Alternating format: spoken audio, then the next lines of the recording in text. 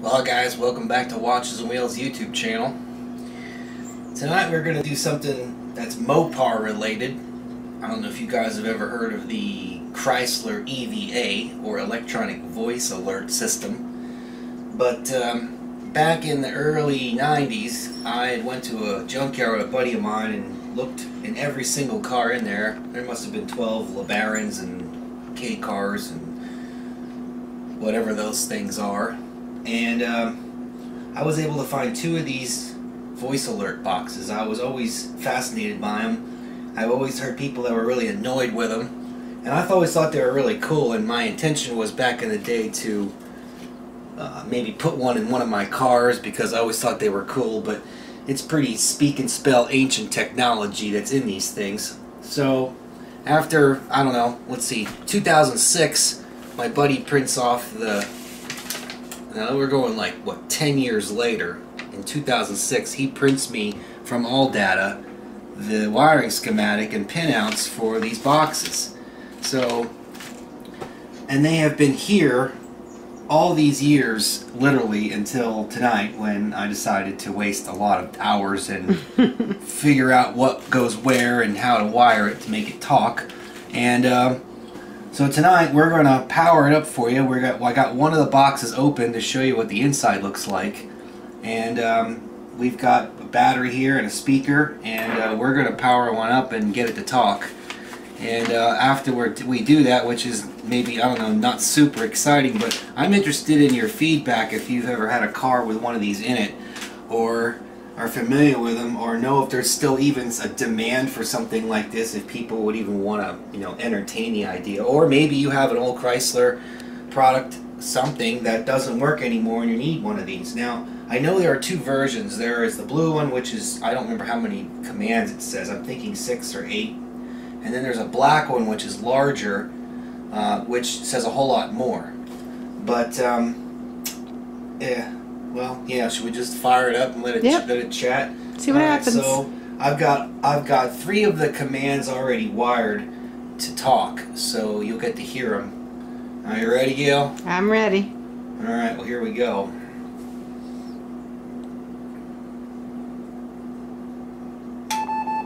Your fuel is low. There's one. Your engine oil pressure is low. Uh-oh. Prompt service is required. Yeah. Like, shut it off quickly so that it doesn't throw a rod. Your washer fluid is low. And that's it.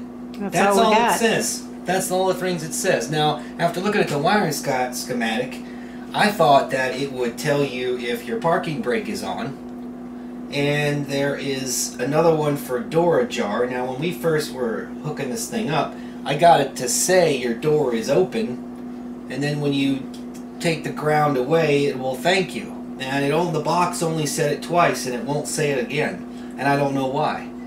I mean, I wired it up according to the door switches, so when it sees the ground, it should turn on and talk, but it doesn't want to talk. So I hooked up the other one. I opened this one up to look inside of it to see what was going on with it. There's a whole bunch of set of contacts in there. And there's a volume control for the speaker, but I don't see anything wrong with it to know why it wouldn't say that your door is open. And that kind of sucks, because Gail and I were hoping to, like, at least get it to make it do its thing for you guys. Right, it would have been cool to hear. Yeah, so we only got to hear it twice. And then earlier when I was testing this thing, it freaking, the battery was low, and it actually said there's a problem, voltage problem. I forgot. It said it was electrical. Electrical problem. It actually understood in this old technology that the voltage was low enough that it would cause a problem. And that's the crazy part, is that I actually had to go take the battery out to the garage and charge it up so we get it to work. I even hauled all this crap out to the Polara to run it on another battery to make sure that I wasn't, like, screwing myself, like messing my mind up. But it cannot get it to say your door is open anymore. And there's also, when you're overheating, I noticed on this schematic there's another box, or the dash cluster, but the way it's wired for temperature, I think I need a temperature switch, or I need an interface to tell this that you're overheating. So I'm assuming it would say engine coolant hot or engine hot, you know. Right. That's it. But what we discovered is that it won't talk anymore. Once it said what it needs to say, if you start the engine back up, I don't think, and obviously from leaving it plugged on, it's not saying your oil pressure is low, your washer fluid is low, or you have low fuel. Well, I'm like, why do you suppose that is? And I'm thinking, well, the way it was designed, I thought there might have been a delay. So I'm standing out in the garage cold. Your fuel is low. Looking at my watch. Brian is cold. Your engine oil pressure I am is cold. low. Prompt service is required. So I'm standing there for 2 minutes looking at my watch, seeing if that maybe it was on a timer. Your washer fluid is low. But that's not the case. It says what it needs to say, and if you were paying attention, then Which you you know should have you're low been. fuel or you're running out of gas and you're walking, and it doesn't say, ha ha ha ha, I told you, idiot. It doesn't give you, it doesn't You say. get one warning. Yeah, it gives you, it says it one time and one time only, and that's it. It will not do it again until the ignition key is turned off, which you just turn the key off, and now you turn the key back on, and if these items are in need of attention, Right. example, oil pressure, Your fuel is low. said fuel first, so it makes it Your alternates. engine oil pressure is low. Prompt service is required. Service, you ain't gonna make it back to the dealer before it throws a rod. Right. You're not. So Your washer fluid is low. So I got to thinking and saying to Gail after I'm standing out there freezing in the garage looking at my watch that there is no delay on it. Now I'm asking all you guys out there, whoever finds this video maybe now or the years to come, to tell me in the real car if you've got a LeBaron or a turbo, whatever you got, and is that what actually happens? If it does, your washer fluid is low, I'm assuming that when you go to first start the car up, that it's only going to tell you one time.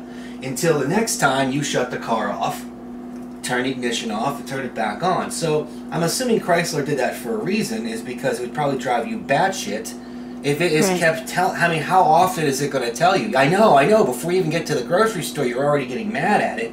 And that's the funny thing about this. I didn't know this, but I ended up finding out that back in the day, if people who ordered a Dodge or a Chrysler that had this EVA system in it, if it annoyed you from go, and I could see that it has the potential to maybe possibly piss you off in some way, especially if it kept repeating, which I don't know if it was supposed to or not, but obviously not, that the technician could actually take the passenger kick panel out and reach up, and if you look on the side here of this box, there's a little tiny micro switch right here.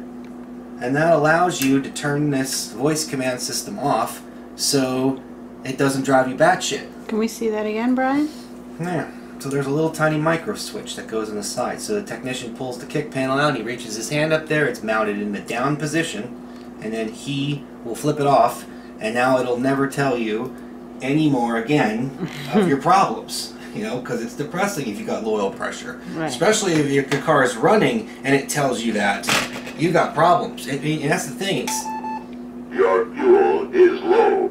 not a priority right now. Who cares if it runs out of gas? Your engine oil pressure This is a biggie. low. This is the one that's going to cost you the money, especially if you got a warranty.